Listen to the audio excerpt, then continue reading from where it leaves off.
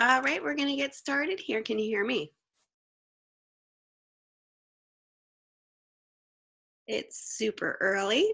Clear my throat here. Can you hear me, Christina?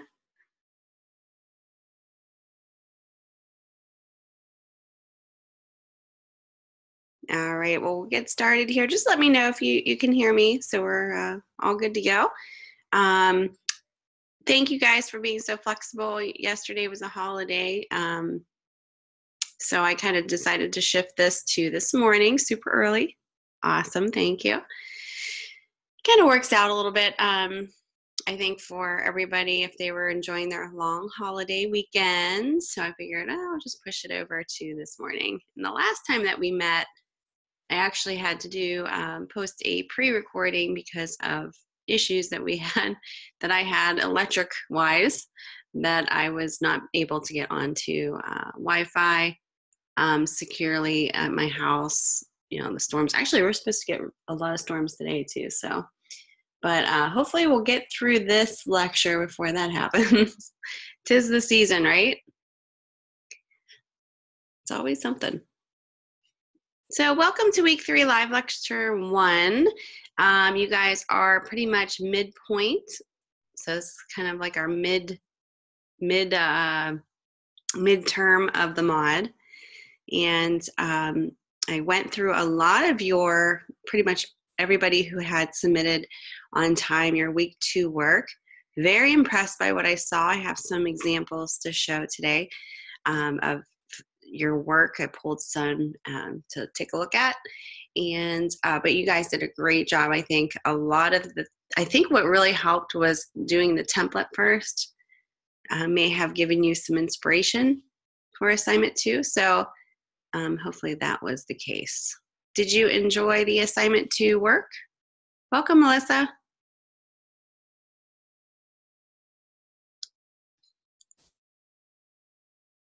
Very good. Yeah, I think it's just a different type of a design. You know, when we're doing infographic design, it's a little bit different than, you know, regular, like an ad layout, obviously. So there's different things that you have to kind of keep in mind. But I think a lot of you guys did a great job. And then your assessment too, hopefully kind of opened your eyes to different methods, like the different bar graphs. So if you weren't able to really experiment with those with your assignments, you were able to do so for the assessment. So any questions from last week?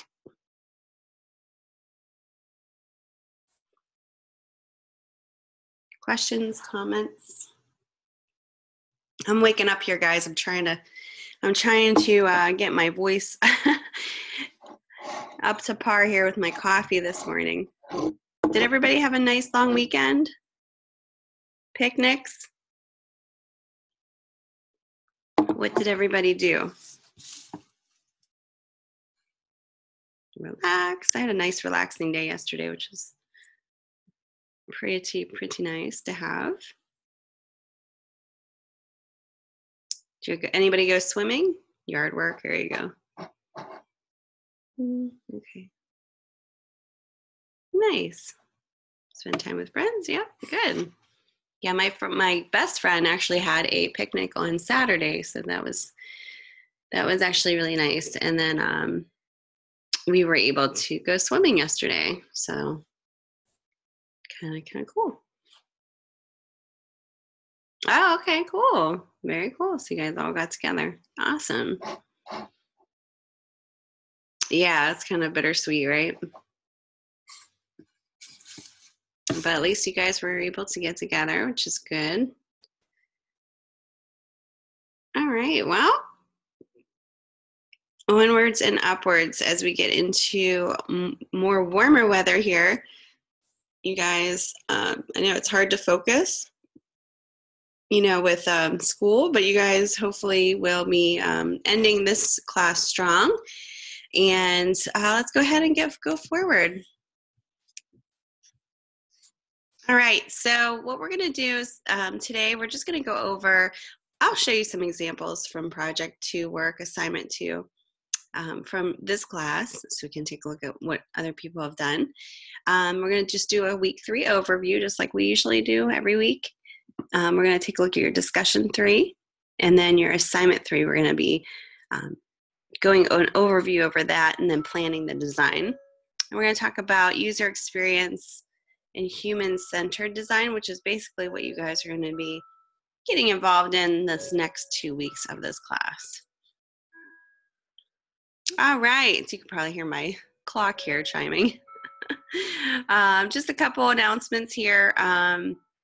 Just make sure that you are reading the announcements, because I just posted something recently about late work. There are a number of you who still have not submitted either assignment 1 or assignment 2 or both. And I decided to extend the olive branch to see if maybe I can get you guys to get your work in as soon as possible, because I do want you guys to succeed.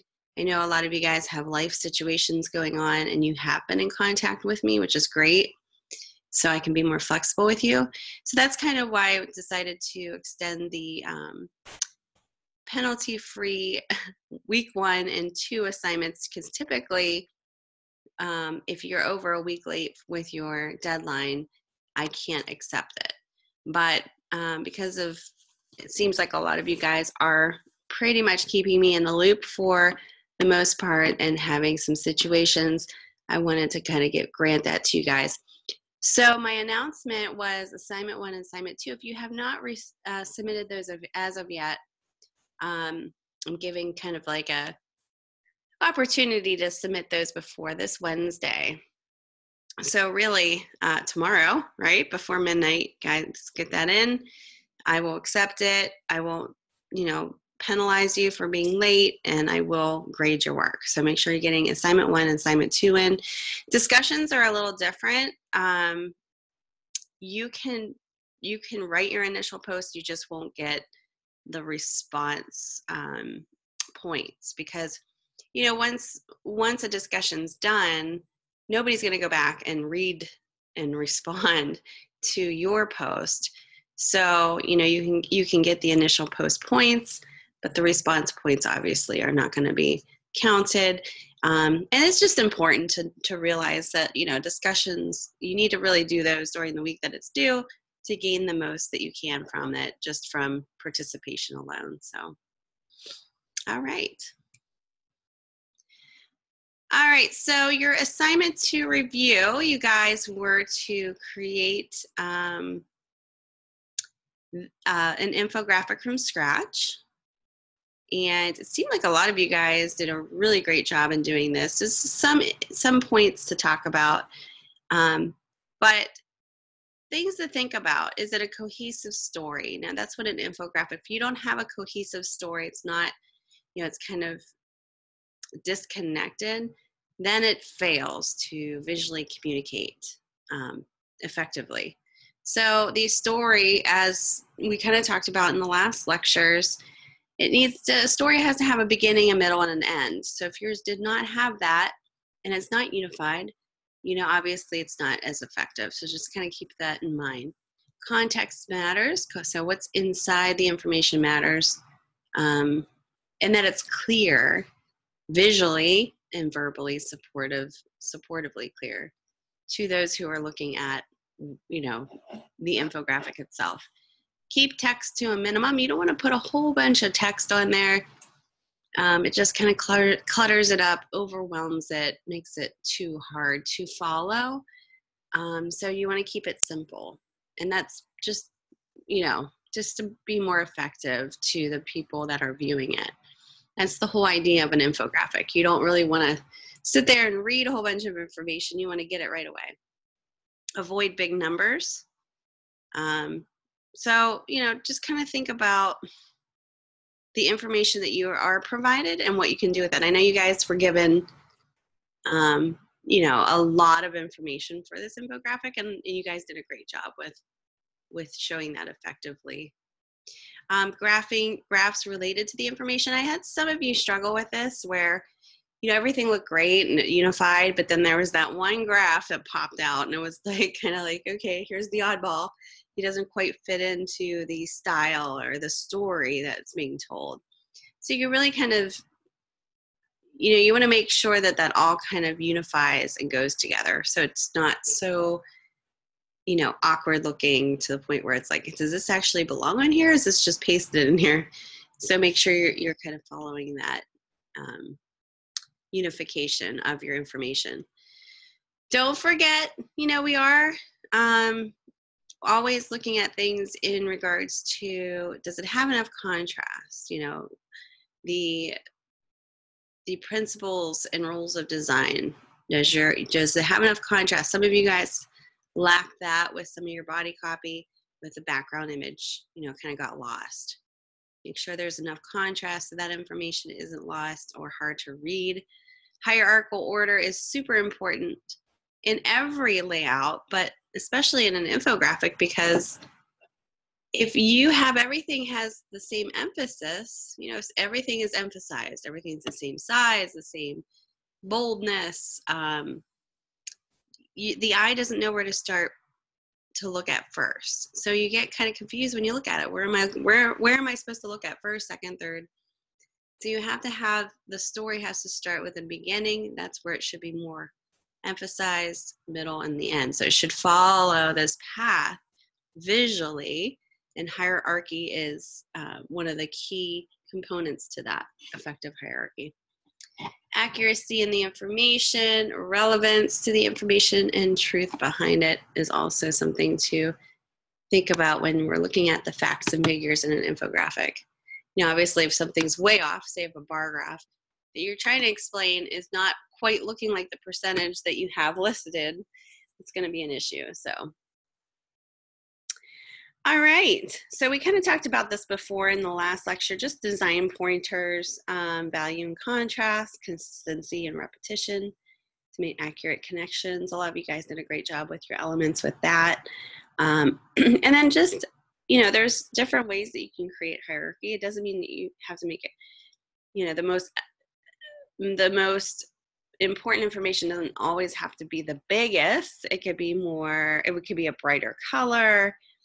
It can be the position of which you have it, contrast. So there's other things that you could do as well. Repetition for consistency. So this is just so, keeping the fonts and the sizes and alignment consistent helps with repetition, so that the eye can travel easily. Just kind of pay attention to your alignment. That was a big thing too, because, we have so much information for this infographic. If it's not aligned correctly and it's just kind of floating around, it's going to be harder to follow.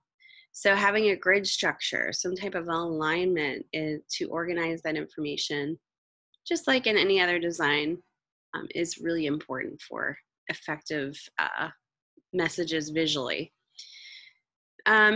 Stroking fonts. Oh, I've had some of you guys kind of put some strokes on type. And what that means is, the fill, when you fill your color, typically when you type out your copy, it's black, and then you can change the color. The outline is really your stroke. You don't really want to put a stroke on any type of any type of type. Sometimes you can get away with it for big headlines for certain purposes. But the reason why you want to avoid it is it's just because it makes it harder to read. It affects the letter forms in your font, making it harder to read. There's a reason why typefaces are designed the way they are, ease of reading. But then when you put a stroke on it, it really kind of affects the space and letter forms. So it makes it a little harder to read, especially if it's body copy and it's a lot of copy. All right. So revisions and resubmissions, assignment 2. Look at the notes on your PDF and the rubrics comments. Be sure to watch the critique for additional pointers. We're going to take a look at some good ones that I pulled for, just so you guys can see what other people have done. Address any missing requirements, see rubric. You can submit one resubmission for a regrade. I will only accept if you have, say, a lot of points taken off. You can submit one time for a regrade. End of module is deadline for resubmission. You can also, you're going to probably receive feedback from your faculty advisor, possibly. because you did send this out, hopefully, to your faculty advisor. So you can definitely make those changes too. And then you need to upload that revision to Behance. So just kind of FYI there. You know, and that's a good point to make, because sometimes we think, oh, you know, I got a grade. Now I'm going to, you know, the project's done, but really it's not quite done. You really want to make sure you're applying those suggested revisions, even though you're not resubmitting it or, you know, the class is over. You will be at some point in your portfolio class going back and redoing a lot of the assignments that you think are the stronger ones. So you want to make sure you're kind of keeping up to date with that so you're not overwhelmed at the very end. All right. So just kind of a couple things to kind of keep in mind. All right, let's take a look at week 3 overview. We're going to talk about human-centered design. Let's go ahead and do a little review here. But before I do that, do you guys have any questions or concerns? I know I asked this before, so you probably don't. Okay. Sometimes I feel like I'm just talking way too much, so take a little break here.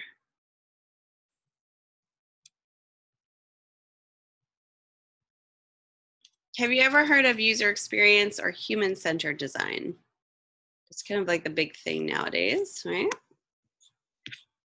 Okay, good. And it is kind of all about the experience, really, like your overall experience as a consumer, as a target audience, and how that experience ties into any type of medium that you are, you know, experiencing. Like, for instance, we're going to be doing a kiosk. So thinking about that whole experience, you know, what makes it effective? You know, what's going on there? All right, so week 3 overview, just the learning objectives that we are going to walk away from in week 3 is we're going to define information design and how it applies to the role as a graphic designer or web designer. So information design, design a set of symbols with a cohesive theme that will be universally understood. Okay. And then develop a cohesive user experience interface, UX, UI, that support best practices of hierarchy and principles of design. All right, so just gives you a little welcome here. It talks about what we're going to be focusing on, which is, you know, we're going to study more about human-centered design and how to keep the user's experience in the forefront of our considerations. And then it just talks about you will start your second project by planning an interactive user interface and designing symbols, so aka otherwise known as icons for the screen. We will also be exploring different design careers and how each implements information design. You know, something just really, there's a lot of jobs out there now just for user experience designers in a very broad sense, but you know, that has become a big thing nowadays in terms of, you know, the design industry. All right, so let's go ahead and take a look at your week 3 discussion, see if you have any questions. This basically kind of goes, and I'm going to read this because it's not too much of information in the background. So there are a variety of names for careers, educations, and job titles within the design industry. Graphic design, graphic arts, communication arts, visual communication, information design, UX design, IU design, and website design. The lines between many of these careers and tasks overlap depending on the needs of the company or client. No matter what your job title is or will be, your job is basically about communicating some type of information, and the goal for all these types of designers is to do that effectively, clearly, and in a way that is enjoyable to the recipient audience. So what is information? So some definitions of information are communication or reception of knowledge or intelligence, knowledge obtained from investigation, study, or instruction, intelligence and news, facts and data, and then facts provided or learned about something or someone. As humans, we are naturally curious and interested in learning and acquiring information. We are currently in what is called the information age. The start of the information age is connected to the digital revolution and the birth of the World Wide Web. The means of how information is spread, shared, and transmitted continues to change. New technologies, user devices, and methods of interaction and other humans and devices are continually entering areas of research, development, and commercial markets. So what is design? So along with having communication and information in common, all of the titles listed are considered design careers. What does it mean to be a designer? Simply stated, it is someone who designs. So what is design? The Merriam-Webster defines design as the following: to create, fashion, execute, or construct according to plan, to conceive and plan out in the mind, to have a purpose, to have as a purpose, to devise for a specific function or end. So some synonyms listed are arrangement, blueprint, plan, game plan, ground plan, master plan, program, project, roadmap, scheme, strategy, and system. All of these descriptions imply that something is being purposely planned. That is why the planning part of the design process is invaluable. Without a plan and a purpose, it is not a design. So user experience, or UX, is a popular acronym. You have probably heard it mentioned in design circles or seen it used by employers when looking for experience or qualifications. User experience is often used in conjunction with web and app design, but it is a concept that reaches all aspects of design. So basically, it refers to how the end user experiences the design and the information that is delivered by the design. So user experience is a necessary part of all design work and ensures a human-centered design approach. So if you're kind of wondering what user experience was, that's kind of a little bit of a breakdown there. All right, so for this discussion in this class, students from a few different design programs converge, as it is required class for both associates and bachelor level graphic arts students, as well as those majoring in information design and web design. We have a unique opportunity to explore and share different angles of information design. Research 3 different professional areas of design.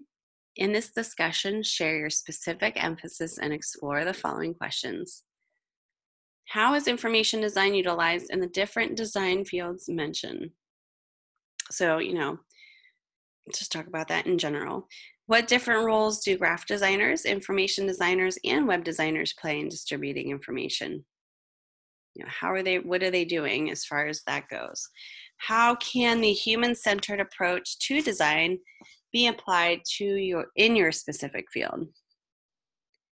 So, even if you're just going to school to, if it's not focused on web design and you're just pretty much looking at maybe being a print designer or both, how does that play a role in your, how can the human-centered approach to design be applied to your field?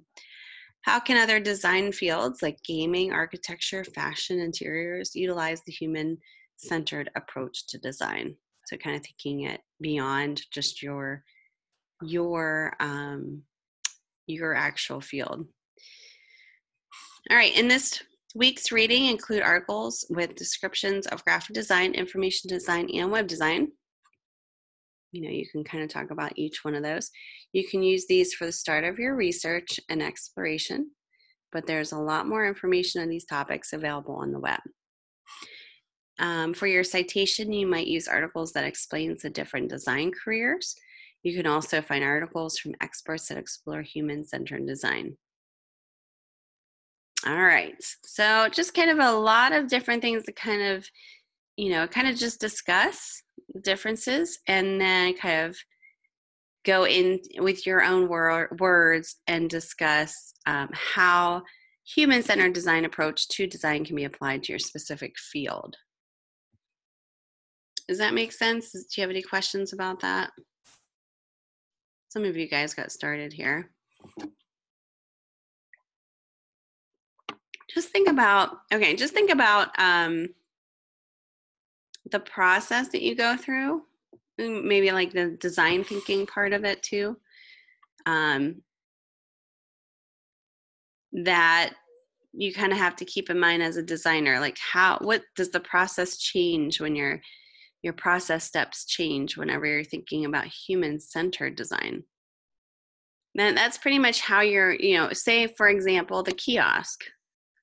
When you're designing a kiosk, you really have to think about how that person's accessing the kiosk first off. And then when they go right up, think about when you go right up to a kiosk, what do you look for? And then when you're touching certain buttons or going to the next screen, how is that experience? Is it, how does that all flow together? Is it clear? Kind of think about it from start to end. So the whole experience. So we're really just kind of looking at how all of these different types of job categories kind of come together, in regards to the human-centered design, user experience design. Think about like even like a package design. When the user gets the package, what do they have to do to open it, to, access the information inside? So that even that experience, is all a part of it. Can the kiosk be a web application as well? I'm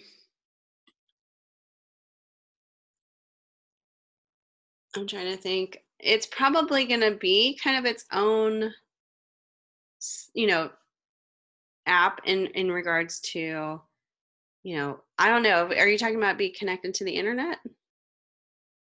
Like I'm a little confused. Oh, okay. Disney has a fast pass system and uses kiosk.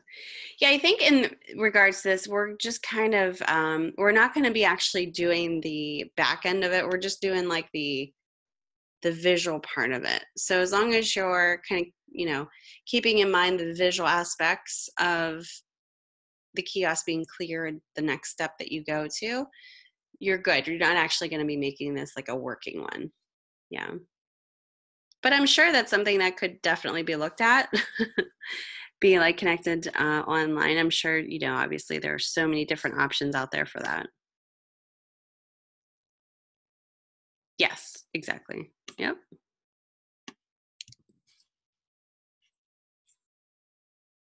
All right. No questions about that? Okay. It's kind of interesting though, because like, sometimes certain things you don't really think about until you're actually doing a project or a discussion like this. Like you just brought up about Disney kiosk fast pass system. So think about all the places that you go to, even like, did you guys ever go into Sheets before and make an MTO, made to order? Yeah, airports, there you go. All the different industries, like the restaurant and entertainment industries. And it's not just kiosks. There might be other things, but kiosks are a big thing for user experience and kind of what we're focusing on for this class. But think about what makes them effective. Have you ever gone up to a kiosk and it was kind of confusing? Why was it? So kind of thinking about those things as you're developing your concepts and ideas for this project coming up.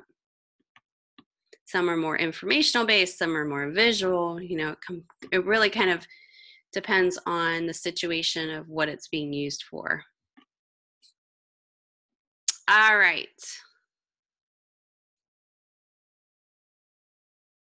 Yes, there's a lot of, that's a good point. Christina said Olive Garden has a table menu that is at your table now to do your order digitally. Would that be considered a kiosk? That would be considered, I'm not sure if they call that a kiosk, a table kiosk, or something of that matter. I'm not sure if there's an actual word for it, but I know exactly what you're talking about. You can actually order, you can play games on it. It's almost like a little, almost like a interactive iPad in a way without it being like an actual brand. Yeah.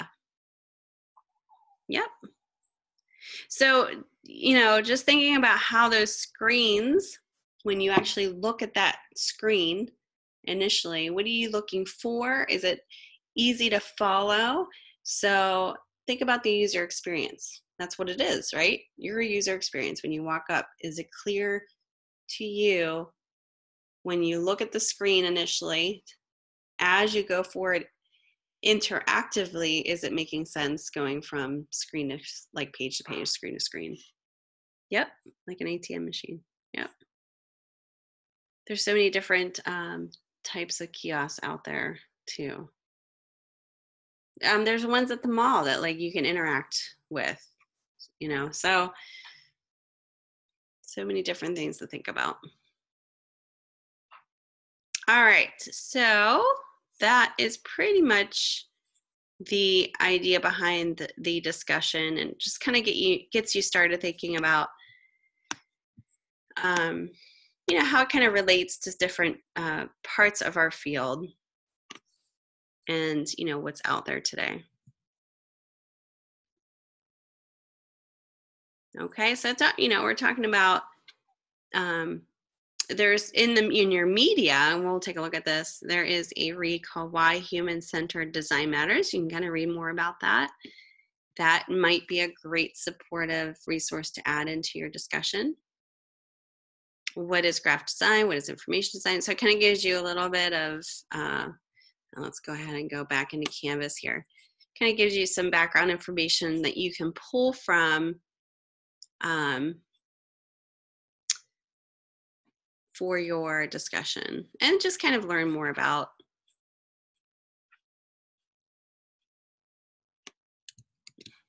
human-centered design. Here we go. Here, week 3. So make sure you're reading through these articles. What is graphic design? It covers definition of what graphic design is, examples of graphic design, jobs in graphic design, defines information design and how it applies to the roles of graphic designer. So you might want to check that out. And then the second one here is why human-centered design matters. Talks about asking the right questions, using user feedback, working in a team, develops a cohesive user experience that supports best practices of hierarchy and principles of design. That would be a great article to take a look at. These next 2 articles would be great for your project, and just talks about how to design a top quality icon, better icon design, which we'll be tapping into here pretty soon. Also, don't forget lynda.com playlist here.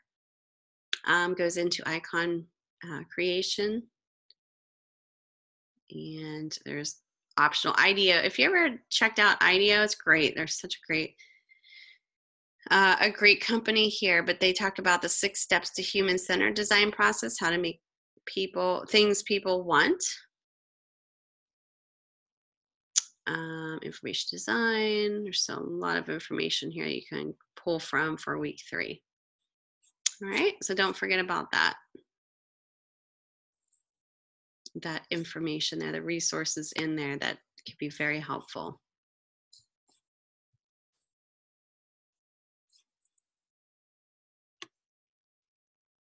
All right. No questions. We'll go ahead and go forward here. So basically for assignment 3, you guys are going to be developing a strategy, a plan. You will not be creating the kiosk as of yet, but you're going to kind of do kind of like what you did in week 1. You had a strategy and then you put it into play eventually. That's kind of what we're going to do for assignment 3. So week 2 project, new week 2 project, interface design. So week 3, strategy, plan, and icons we're going to be talking about. And let me go ahead and switch back to Canvas because this looks kind of confusing until we actually get into your assignment. So let me go to your assignment 3. And again, planning your user-friendly interface. We're going to be, you could go ahead and read about the planning the user interface, kind of like the plan behind it, and effective icon design and what makes it effective. I'm going to go right to the prompt here. Zoom in. So your assignment this week is to start the design process for an interactive kiosk at a large superstore. This will be a 2-week project with the final design and presentation due for your assignments in week 4. So the project overview, the kiosk will be placed close to the entrance of the store and be used for customers to find their way around the store and be able to search to find the location of a specific item. This project is about making the kiosk user-friendly and cohesive with the shopping experience and brand of the store. So that's key there. User-friendly, cohesive with shopping experience and the brand of the store. You will have a choice between several existing chain stores. Choose one store from the options below for your project. Each type of store has 5 general departments listed. You may also choose an existing store of your own with your instructor's approval before you start. Just be sure it will fit with the specifications of the overall project. So you can choose Walmart or Target, and within there, this is kind of the 5 general departments listed that should be shown in your kiosk. So grocery, home, pharmacy, apparel, and electronics, if you're doing Walmart or Target. Number 2, home improvement, so Lowe's or Home Depot. The 5 general departments there are lumber, paint, tools, yard and garden, and electrical. If you want to go with the more craft and hobby area industry, Michael's or Hobby Lobby would be your 2 there, and the 5 departments would be art supplies, jewelry making, yarn, paper crafts, and floral. So you're going to pick one of those, one industry, and then one of those brands to focus on. You may want to choose a store that you are familiar with or can visit in person to better plan your project. You will be using the existing logo and branding for the store for your project. Locate a vector version of your store's logo on Brands of the World site. Type in the name of the store you choose, and you may get several options. Choose the one that is the most recent one the store is currently using. Here's the full link here. You will be designing a minimum of 4 screens for your user interface. So a home screen, a location map, a search screen, and the search result. Those are the screens. A simplified store map in an Illustrator native format is provided for you. So you can download that here. You can customize the map if you would like, but remember it is best to keep it simple, clear and simple for the user. Focus on the required parts of the assignment for each week. Here are the assignment instructions. So you're going to rough out the user interface, rough it out. So I'm talking about sketches. You can do that by hand. You can do that, on pen and paper or pencil and paper and scan it in. You can do that even in Illustrator if you have a Wacom tablet or feel comfortable enough to do it in Illustrator. You could do it in that regards. So you're going to rough out the user interface and contents of the 4 main screens. Consider the flow from screen to screen. Choose what text you need for each screen and think about how the screens interact with one another. You can even use, you don't have to use just like a pencil, in Illustrator. You can actually use elements too. It's just almost like a wire, what do they call that? It's like kind of like a rough draft in Illustrator. So you're going to just do like 4 placement only shapes. And I'll show you that in a second here. Carefully think through and plan the user experience. Use hierarchy and the principles of design to guide the user through your screen. Consider your own experiences with interactive kiosks, what you might find helpful or irritating. Wireframe, there you go. My brain's not working. Thank you. Yeah, it's like a wireframe or kind of like a thumbnail, but only for, you know, a web, like for web design, or they call it a wireframe. Thank you very much. You're going to design 5 symbols and icons to represent the department using Illustrator. That's one of the things that you will be working on. To guide you in your symbol and icon design, refer to this week's readings on successful icon design. Remember to keep them simple and recognized. Use the Illustrator shape tools and avoid small details. To keep it simple. You don't want to have it to be overly ornate. You want to keep it simple. Use InDesign or Illustrator to lay out your preliminaries and plans. If you did hand sketches, place images of these in the document. Be sure to include the company logo and the symbols, icons you design. You're going to save the file as a multi-page PDF, and you're going to submit it as named as such, and then submit a multi-page PDF of all of your sketches, icons, and map layout for grading. Okay.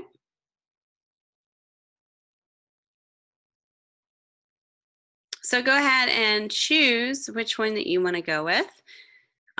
Once you get that all in order, you can definitely check out the Brands of the World site and look up that brand. So let's say if you're doing Target, you would do a little search for Target.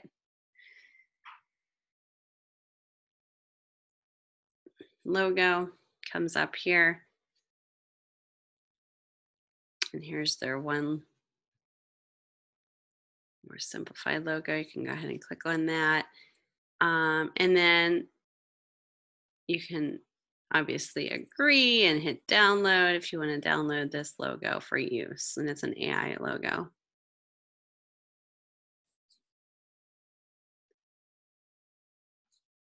Oops, let me zoom out here. Do we do a hand-drawn? If we do a hand-drawn, do you want it to be saved as an image and inserted into Illustrator? That's fine. Yep. You know, like I said, this is going to be, it might be, yeah, I definitely would like you guys to start planning this out in Illustrator or InDesign, because we are in week 4, we're going to be polishing that up for actual pages that you'll be designing. So this is the vector AI file that I just downloaded for Target that I could use. Yep.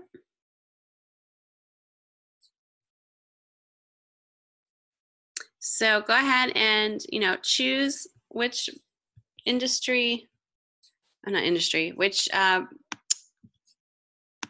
client that you're going to go with, and go ahead and download. Here's the map too. Let me open this up here. Download the logo, because that's going to be obviously something that you'll need. Here's the map. Now this is a map here. I'll show you in a second. You don't have to necessarily use this, you know, design, but it's just kind of to get you started. So, you know, it's just here for you to kind of use as inspiration. If you would like to use this as a template going forward, you don't necessarily have to. All right, so this is kind of what it should look like. You know, it should be kind of like a wireframe where it's for position only. You know, you're not placing in the actual images in there. You're just showing where the images may be, you know, and you have maybe, you have your navigation. Maybe you're thinking about your navigation in place too. Just very simple things going on here. You could do that in Illustrator or InDesign, and or sketches. If you do sketches, she just asked about placing that into a layout. That's fine too.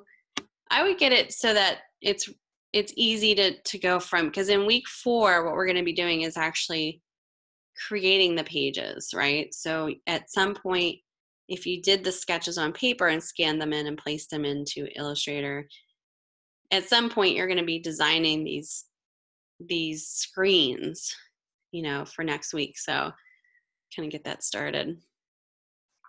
Start thinking about icons. You know, when we talk about kiosks, I'm going to open up some kiosk examples here, just general ones that you can take a look at.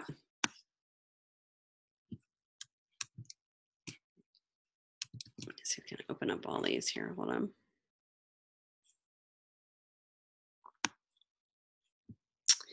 Here are some that I just kind of quickly pulled for examples. And some of these are way over the top as far as what you'll see here, but here's a kiosk here for clothing. Let me go back to this here. I've got more examples. Here is one. I don't know what this one is for. It looks like a where you kind of pick your seat at a movie theater.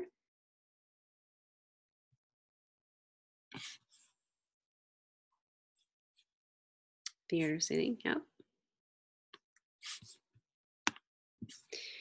And then you can see how these two go together.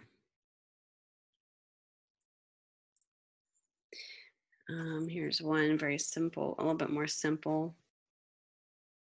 Not sure what this is because it's not in English. Oh, I guess this one belongs. These are kind of a little mixed up here. But this one belongs. So this would be the splash page, I'm assuming, and then it would go to this page and maybe this page for the kiosk. Here's one very simple type of restaurant, eatery place, that kiosk that you would come up to, showing the two screens side by side. So you would select coffee, and then that's how it would show. So it's basically what you're going to be doing in a nutshell. We're going to show like the home screen, and then the other parts of your screen that was listed. You're going to be doing, let's see here.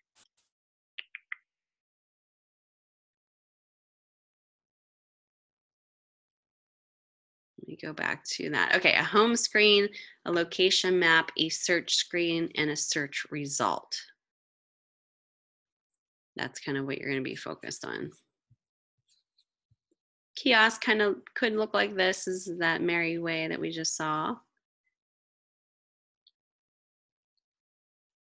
Kind of top, you know, the brand's logo is up in the upper right left-hand corner. It's almost like a website in a way, only, you know, you think about it if somebody was walking up to it and actually utilizing this at a store. Here's another one. Not sure what this is for. Oh, boost the final blend. Looks like it's like a coffee thing.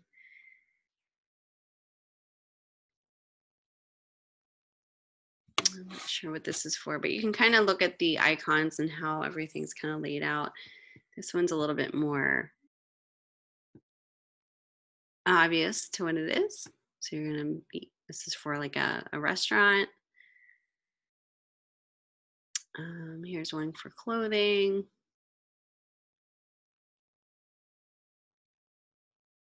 This is more of a website and how that applies to like a mobile unit, not necessarily a kiosk.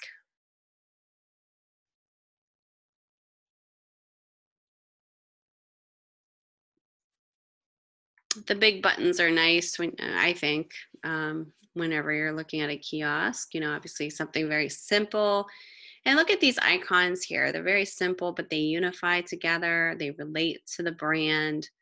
The colors obviously all go well together and harmonize.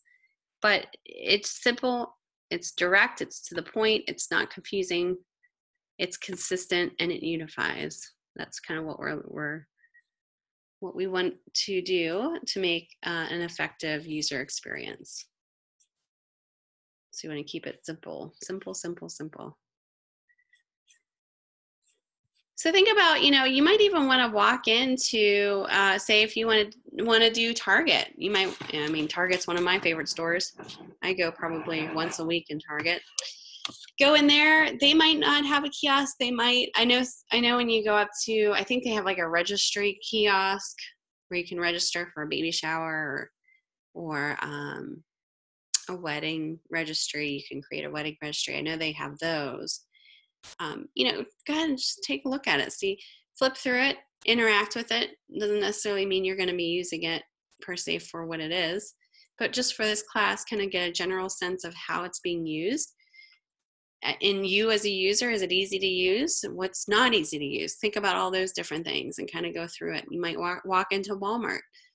I haven't been in a Walmart for a while, so I can't say whether or not I've saw a kiosk or not. But maybe some place that has to go to the mall, even if it's not related to any of the listed choices. At least you're kind of looking at how everybody kind of designs their kiosk. Just going to get a general sense, be inspired by what you see. Maybe there's something that's frustrating that you want to try to avoid. Maybe something's very inspiring about it that you want to kind of take from it. So that's kind of a little bit of research behind before starting this. So this is your strategy. You're not basically, I don't want to see you guys, I don't want to see any final designs for this assignment 3. I just want to see that you're plotting and planning and have a strategy behind what your screens are going to look like. So this is just the strategy part. So choose a brand, sketch the flow, design the icons, start thinking about how you're going to make that relatable to your actual pages for your brand, and then you're going to present it. And as we go forward, we're going to actually design those screens, the windows. So study the brand. Don't skip the steps. Oh, McDonald's has one. There you go. So, it might be a McDonald's, a Burger King, maybe Starbucks, I know, I was in the mall the other day and there was an Uber kiosk. I thought that was kind of interesting. So you never know, might be around. So study the brand, think of the user experience, consider the floor plan, and then keep it simple, the principles of design icons. You saw that one example I showed you of the coffee restaurant place that had the very simple icons with the very simple buttons. And that's pretty effective, I think. Very, very simple. All right, I'm going to take a quick 5-minute break here before we go forward with the demo. If you guys don't have any questions, we'll kind of take a little breather here. Does that sound good? All right. Grab some more coffee here and I'll meet you guys back here in about 5 minutes.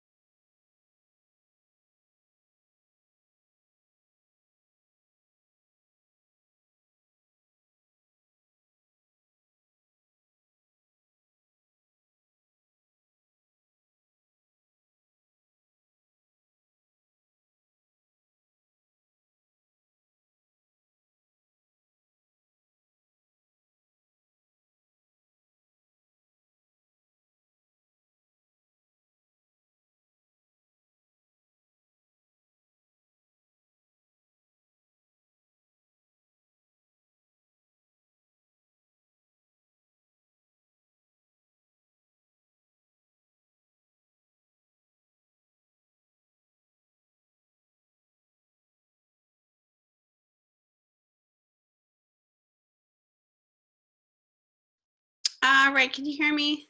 Go back from our break here. Grab some coffee. Awesome. All right, so let's go forward here with your assignment 3, planning requirements. Just make sure that you're having the 4 pages playing out your sketches. We're going to choose text. Now, you can definitely do this in Illustrator or InDesign if you do that. Design 5 symbols to use. The layout should be in AI or InDesign. So Illustrator, InDesign. Present a company logo. Save the native file and then submit your PDF. Don't forget to check out the rubrics too. Before we go forward here, I did kind of Google image search kiosk user experience design examples. So if you want more inspiration, you definitely can, do something like that where you're kind of looking at different design examples. Here's even some trends that you can find on here. Whoops, let me go forward here, hold on.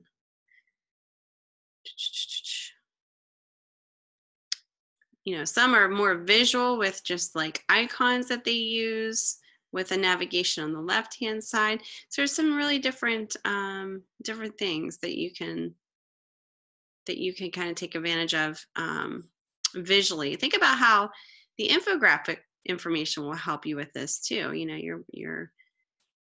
That definitely will come into play. Obviously, you're not creating an infographic, but thinking about that, here's a kiosk here.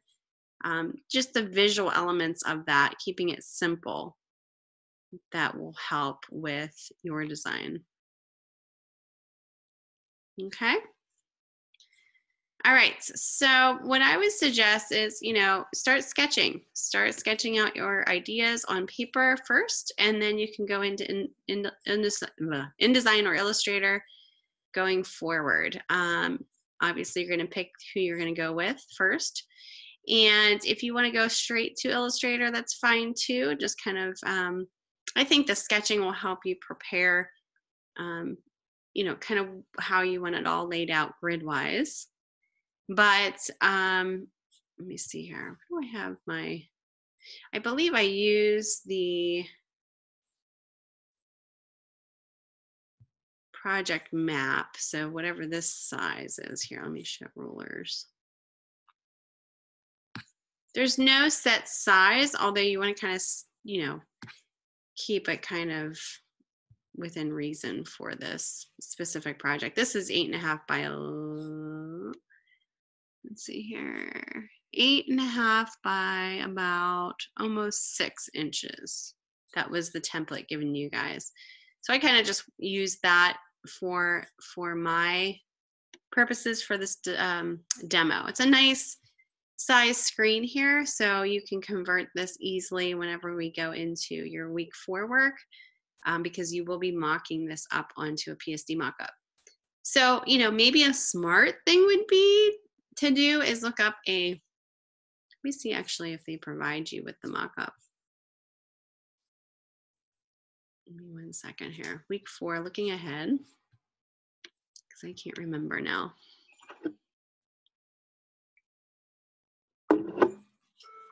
Hold on, guys. Okay, right, mock up on the screen. Yeah, so you have a template here. So it probably would be good. Let me open this up first. This is in week 4, assignment 4, just to kind of look ahead so that, this is an InDesign. Okay, let me open this up here. I have InDesign open. Let me take a look at this and then we'll go forward from here. I just want to make sure we're planning this out properly.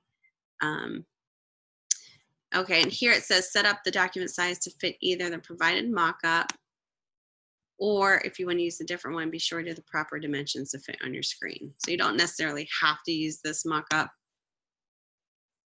Here we go.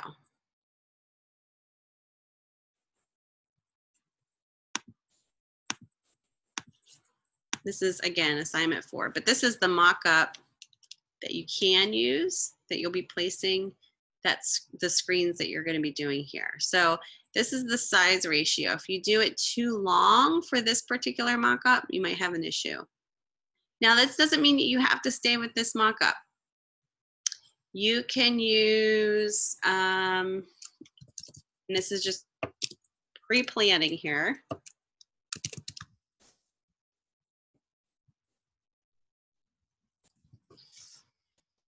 If you want to kind of take a look first at, free PSD mockups for kiosks before you even start planning out your, go to images here.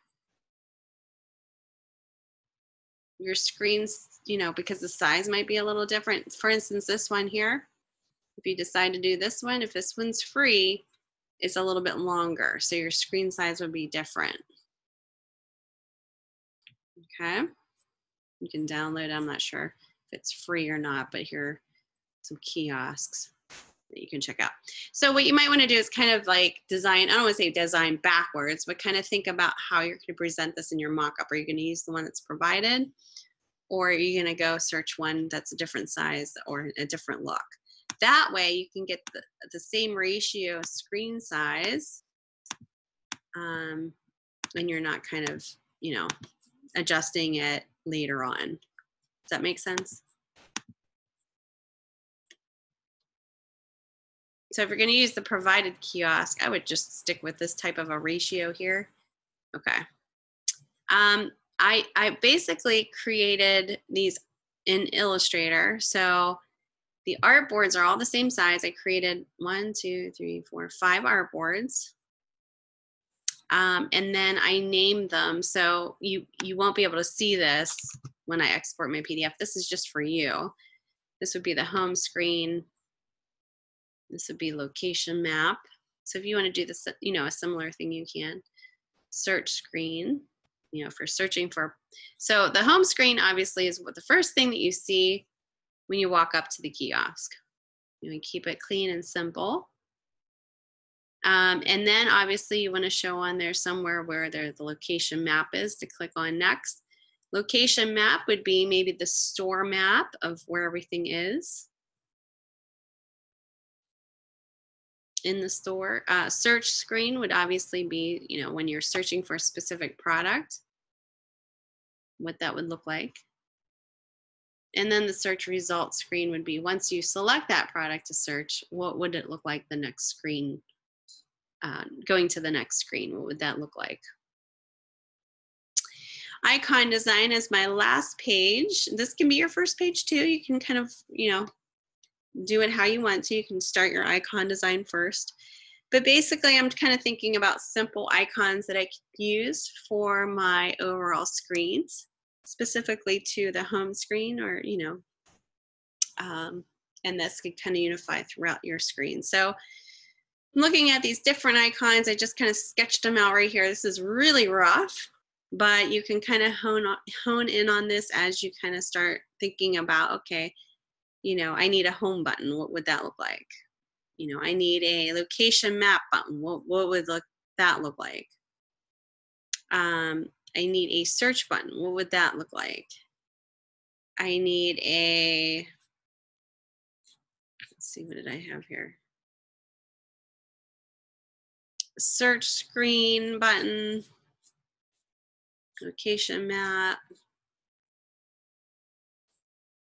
I think I had, oh, the logo. You can place the logo in there too. And what else?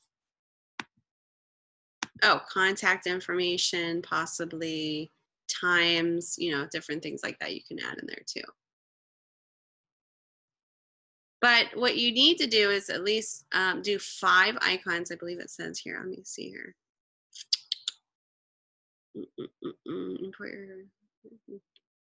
Oh, I'm back in week 4 here. Hold on 1 second. 5 icons for this particular project here.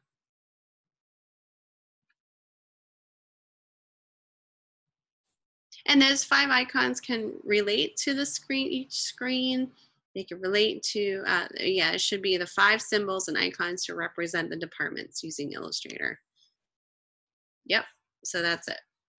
So start thinking about how you're going to do that. You can do it very simply and then, kind of evolve it as you go from there. So for instance, like that home screen, my home button, And just kind of a suggestion here, if you know you want it to, look like a home, and you can definitely go in here and do it from scratch. Use your pen tool, use your other tools here. Let's do a rounded one. So you can make your icon from scratch.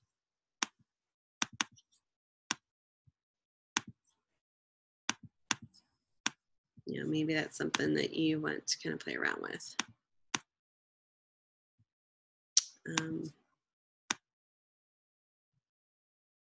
Oops, let's do a,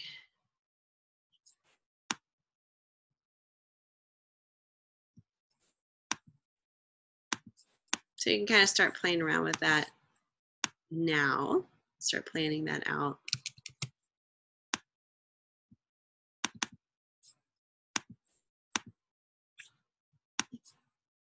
Should have hit copy, but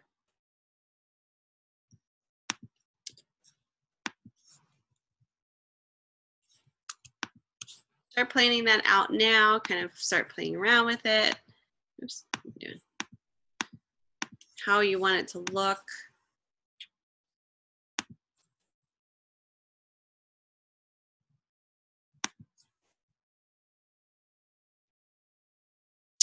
Let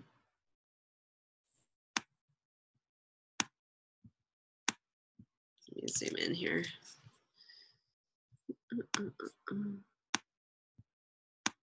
My width tool.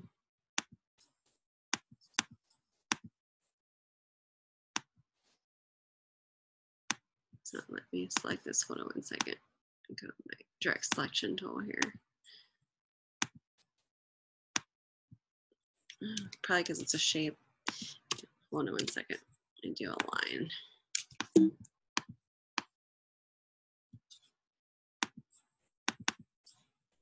This is just kind of getting into the details, but I just wanted to show you really quickly here. You can start just kind of thinking about how you want this designed, or, and I'll give you kind of an idea here if it's something that you want to do. It's just kind of playing around with the width tool here. Let's give us a,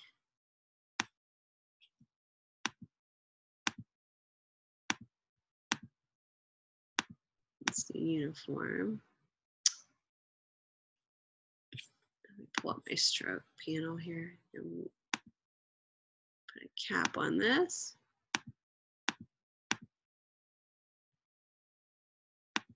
Rounded cap, and then the width tool, you can get around that. Do some really cool stuff with this tool here.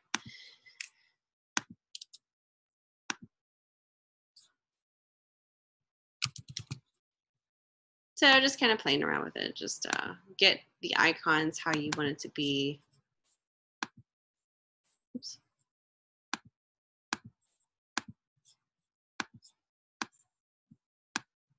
Just like a mustache.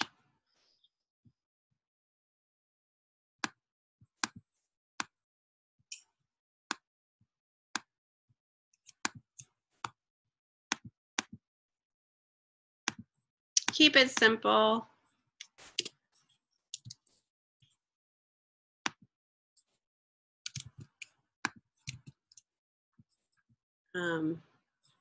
This is kind of funny looking, but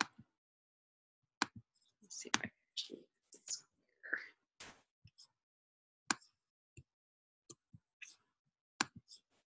Doesn't quite look like a home, but you can kind of do your own type of interpretation as long as it works for this.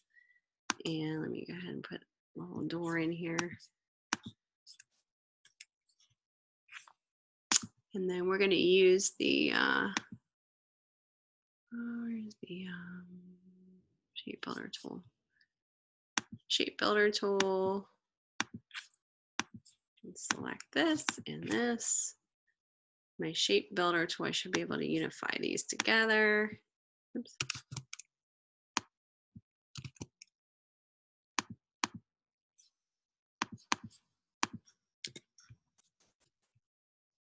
There we go. Yeah, I'm not crazy about the roof here. I probably want to redo that, but kind of figure it out here. I'm going to do, let's see, 1, 2, 3. triangle.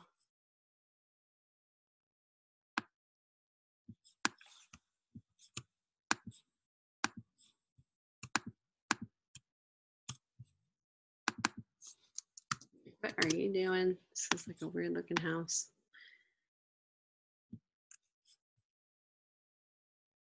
I have my direct selection tool selected, that's why. There we go. It's a little better. All right, so it looks a little bit more of like a house. Keep it simple. You might even want to do like circles around each one, or something. Think about all those little details. So let's say if you wanted to do a circle, you would keep maybe this white. And obviously, you can change the color, but this is kind of keeping it as simple as possible here for now, just for show of what you're kind of thinking about.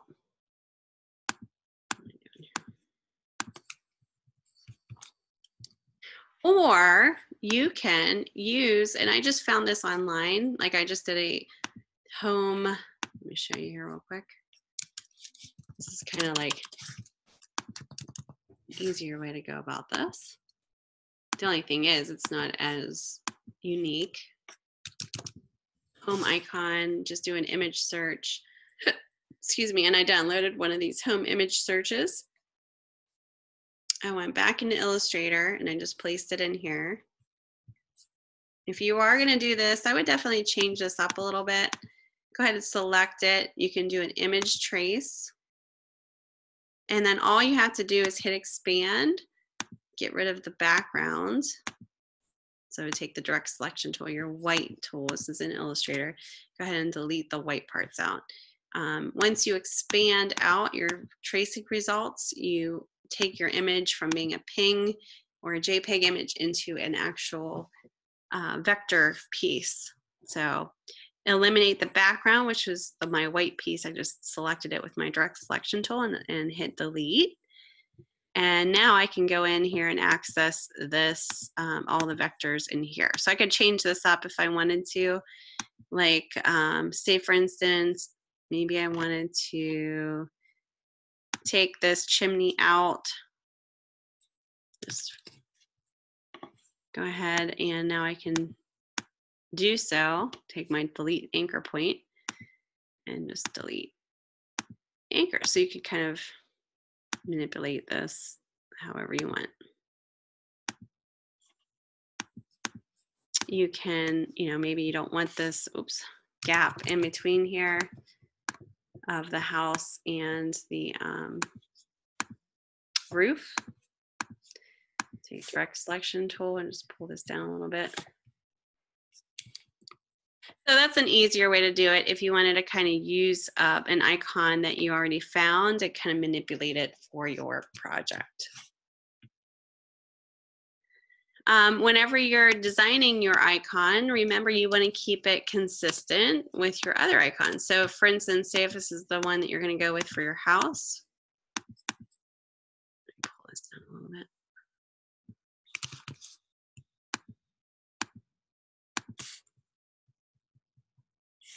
That's funny. Looks like a steeple now.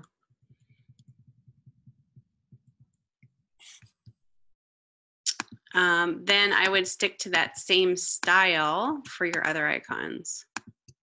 Obviously, you don't want it to be two separate styles. You want it to keep it consistent.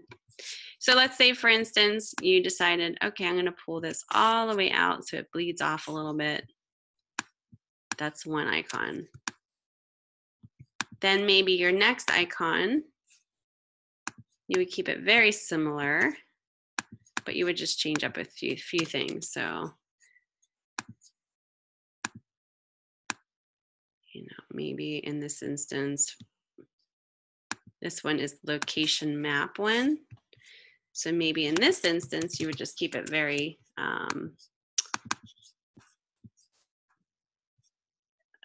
I guess abstract, yet it looks kind of like an arrow.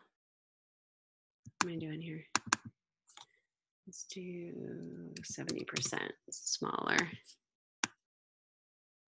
No, let's do smaller than that. I'm trying to look for like the, almost like the location arrow that you find when you're in navigation, something like that. So maybe that would be for location map. You know, thinking about keeping it consistent. If I have sharp edges for this house, you know, very geometrical sharp edges, I would want to keep that similar in all of my other icons. So, you know, it's pretty much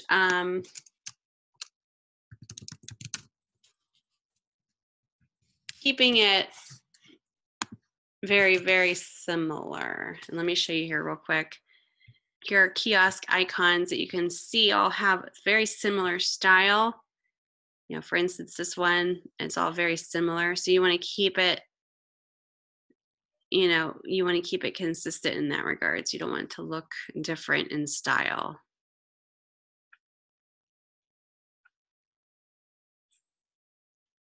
So you don't necessarily have to do, you know, one style over the other. Like you don't have to keep it similar to the styles that I'm showing you. You could go and explore different styles that would relate to your brand, but keep it consistent as far as the overall look. So that's where the infographic, here's a really cool image here. An infographic kind of helps with that because you're creating these very simplistic, almost like pictogram icons, just like in an infographic, keeping it simple visually, a universal symbol that everybody will know. You can always add words to that to describe each, you know, say for instance, you know, this one, I might not know what this means. So maybe somewhere in there you would have, you know, location map verbally supporting what this icon is. So the button itself would be there, but then also the verbal explanation of that button would be there. Now, it would be great if you didn't have to. You know, obviously the icon would be great to know what it is right away, but sometimes it is a little bit more abstract. If it is more abstract, you need that verbal supportive information in order to, you know, understand it, or else it'll be like, okay, I don't understand. If I were to walk up to this icon, I don't understand what it would be. Maybe seeing all of them together, maybe I would, but you know, it might be a little confusing. But some icons are definitely more universal looking, so you might want to definitely check that out. Any questions about the icons? Oh, your power went out. Oh no. I just saw that, Melissa.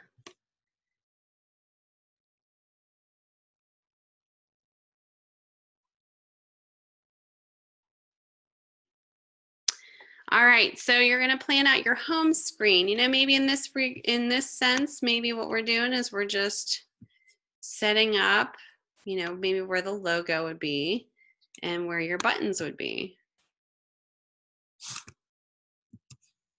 So it could be as simple as,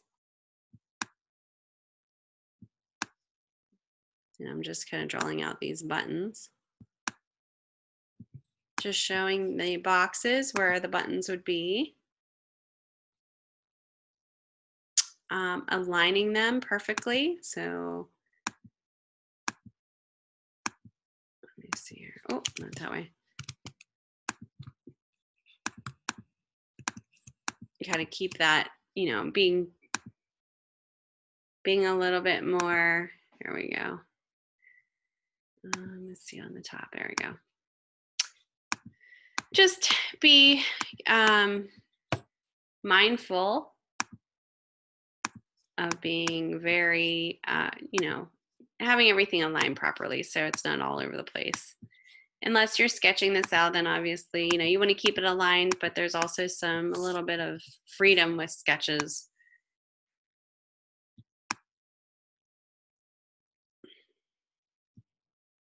All right, and then maybe this is where the logo would go here.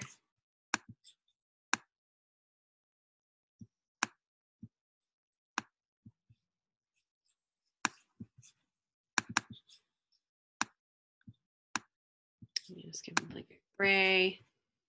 Maybe you just put logo. So you're just kind of mapping this out and planning it out right now. Oops.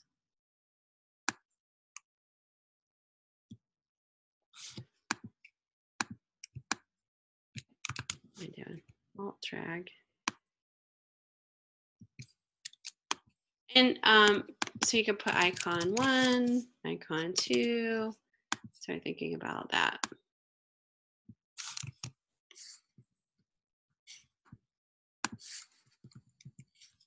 You could also start thinking about buttons. You know, maybe there's some type of a button that you want to put in here. I would really highly recommend thinking about that. How would you get to the next page if you didn't want to go on, you know, click on any of these buttons? Maybe there's a help button down here. You know, think about that.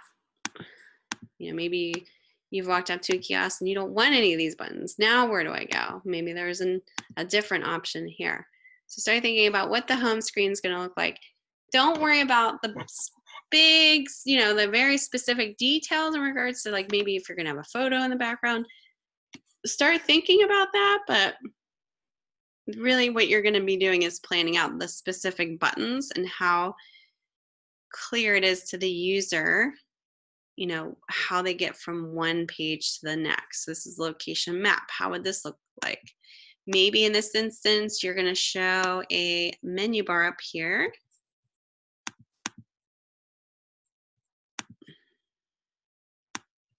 And here you're going to have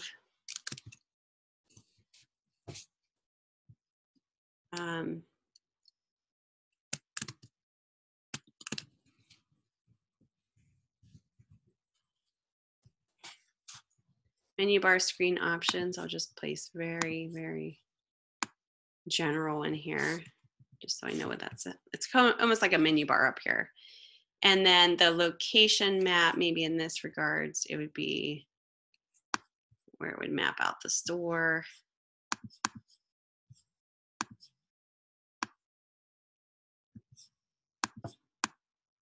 So that if the consumer was trying to figure out, oh, well, where, say we're at Target, where would the kids baby stuff be, or where would the homes section be? They can easily access that by looking at the map. Now, obviously, we don't have an actual map, so we're just kind of making some things up here.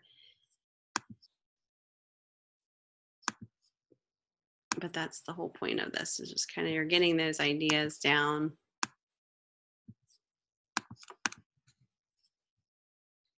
Start thinking about, you know, it's a little bit early, but start thinking about the fonts that you're going to use.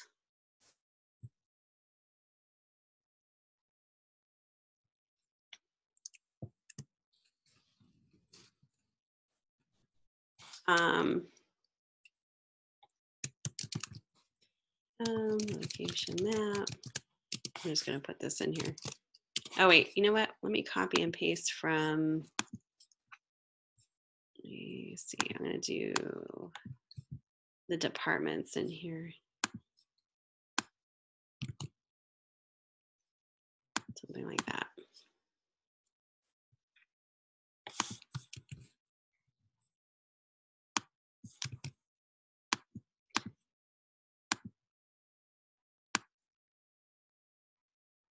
I think I have my guides on here. Hold on.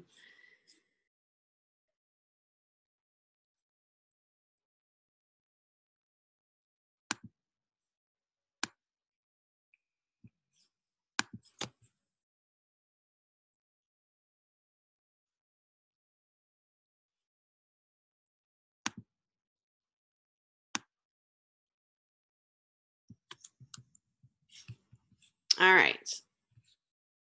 Location map, and then your search screen, how would that look? You know, how would that actually look? Maybe that's just copying part of this menu. You're keeping that consistent. Oh, and then you got to think about the brand. You know, how are you representing the brand? Maybe the logo at this point ends up being somewhere else. But keep that in mind. You know, maybe the logo becomes here or even down here, maybe a little bit bigger. But keep that in mind. You want to keep that brand consistent.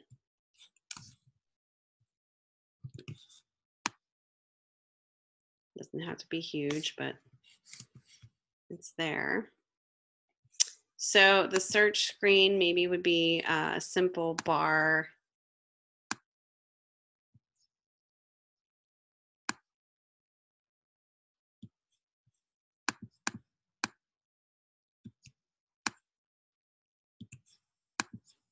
Maybe there would be an image here.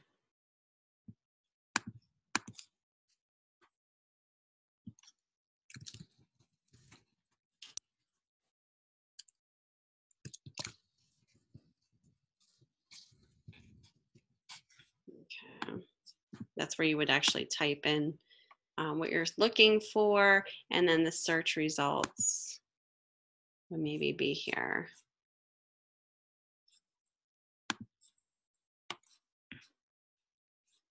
You could keep it consistent, like say if you're using this like cornered rounded rectangle, maybe you do the same for these elements here, which I didn't, but you could. Think about consistency with that. So you can make that more rounded.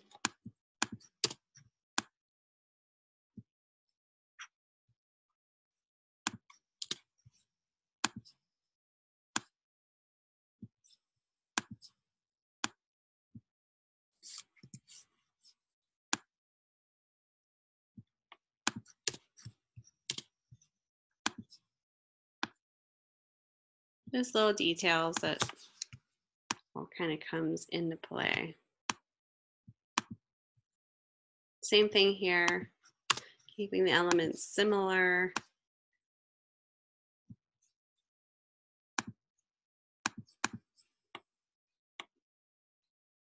And then screen results. So maybe in that regards, we'll see some results maybe in a similar fashion, just maybe a little bit bigger on the screen.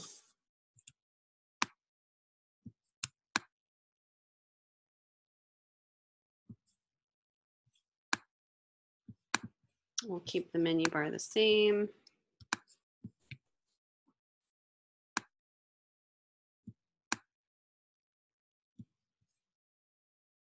And then just make sure everything aligns.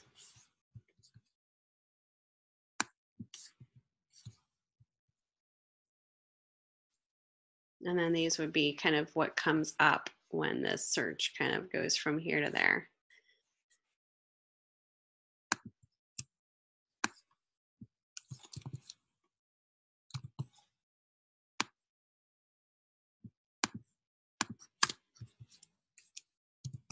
Just some things to be mindful of. Some of these things will repeat from page to page, or should repeat. And then your icon design should be another page. So you should have, you know, I should be able to see, it can be kind of looser like this, 5, and I have 6 here. And you could do more than 5 if you want, but 5, at least 5 elements, icons representing each department should be shown, sketches or a rough draft. So it's just the beginning stages here you're kind of thinking about, and you know, how that would navigate through each screen from one screen to the next. Does that make sense? Any questions about that?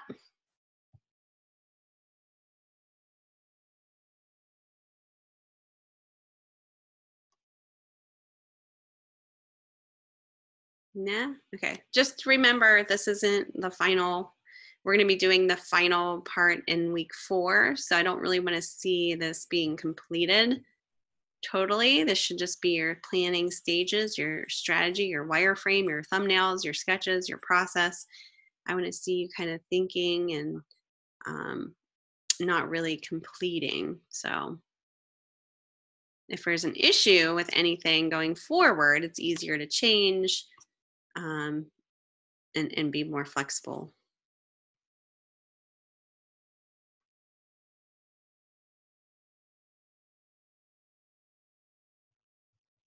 Don't forget that to guide you in your symbol icon design, and I kind of showed you a couple things to think about.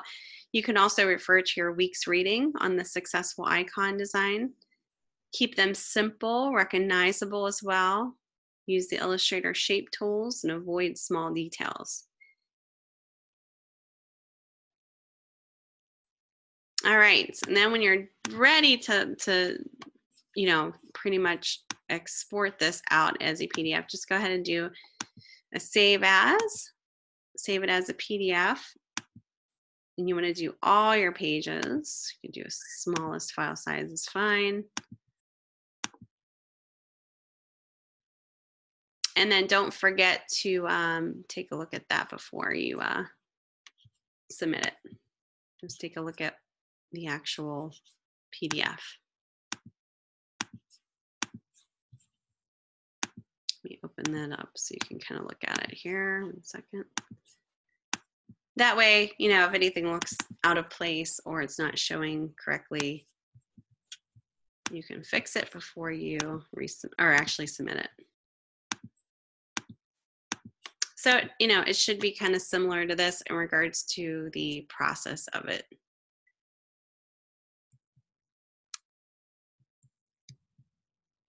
There's the icons. Okay. All right.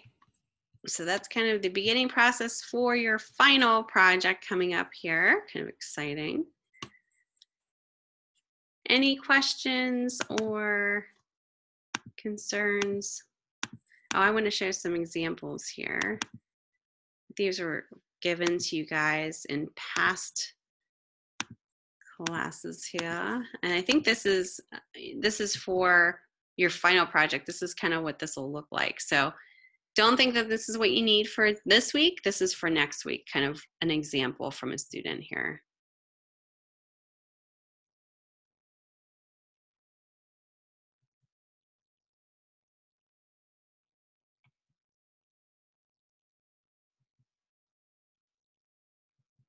That's the search screen options there.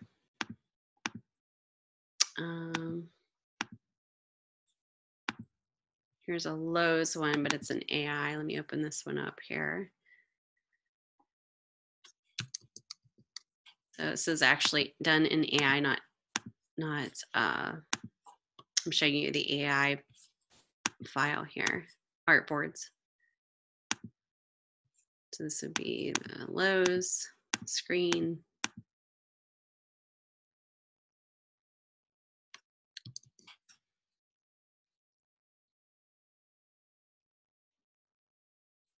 Now, obviously, this is a little different than what you guys are working on because you're given the departments to outline instead of what's being shown here. So this project has changed. This is a student that did this a while back, so their guidelines were a little different than yours, but your icons should be representing each department. I just wanted to show you some of those examples so you were kind of seeing different things that might be helpful, icon wise going forward.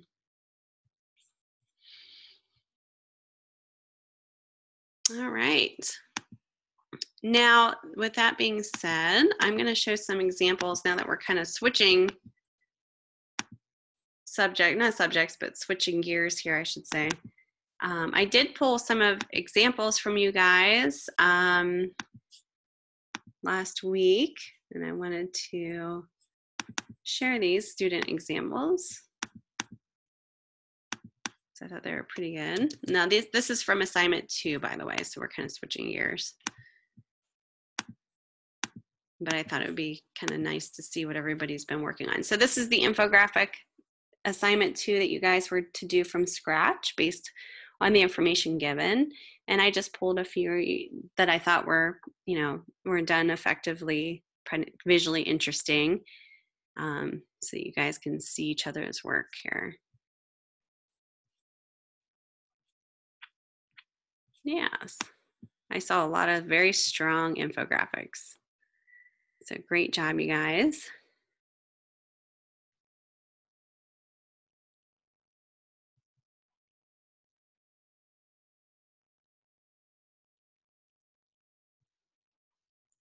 Some are very simple, just very clean and to the point. Some are just, visually a little bit more interesting. Kind of neat to see how you kind of took that information, like that pie chart information, and converted that visually.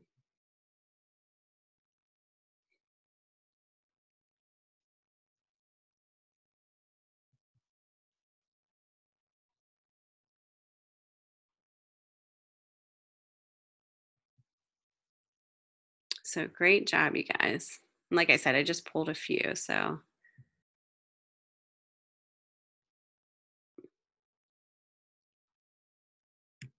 good job. Awesome, awesome, awesome. Great to see some strong work there for sure. It's nice to see what other people are working on, because we don't actually walk into a classroom and pin up our stuff.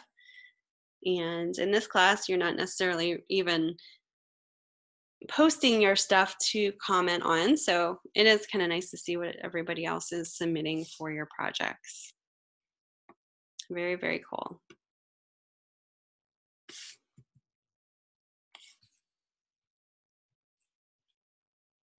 Very, very, very cool. All right, as we wrap this up, just tips for successful icon design. Yes, great work, you guys. Good job. Before we kind of wrap it up today, let's just talk about what you could do to create a successful icon design. Again, the media articles are there for you guys to take advantage of. In week 3, use a grid. Use simple geometric shapes. Think about gestalt, the positive and negative space created with these shapes. How can you use those effectively? Consistent design elements. Make sure it all unifies. And icons are not pictures. Think about them as pictograms almost. They're not pictures. You can't use pictures, and it can be an icon. Must be recognizable. Simplified language crosses language barriers. So it should be, universal. Everybody kind of knows what that icon means. The process: research, explore, sketch, test the group, implement. Maybe asking people around you, if you're, sketching out different icon ideas, what would you think this would be if it was on a kiosk? Just kind of asking people around you is always good. I always sucked my ex-husband into, what does this look like? Give me a critique. So you might want to do the same. And don't forget, the lynda.com videos are in there talking about designing icons for the web. Might be very useful for you to start thinking about different ways to design your icons. All right. Before I wrap it up, do you guys have any other questions or concerns or anything that you want to discuss?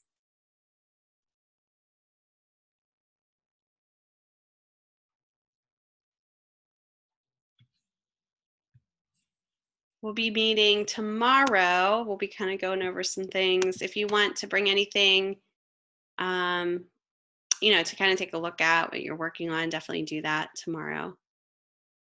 No, we haven't actually had storms yet, knock on wood, but we're supposed to get really bad ones today. So I'm just glad I got through the lecture without any storms. And, because I have a puppy here next to me and he does not like storms either.